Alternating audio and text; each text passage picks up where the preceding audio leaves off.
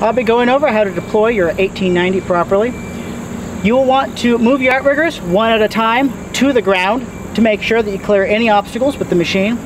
Once as the outrigger touches the ground and there's ground pressure on that outrigger, you should see one of these green lights light up.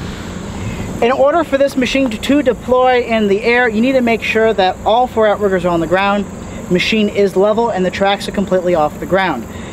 When the tracks are off the ground, you should be able to get your feet underneath the set of tracks.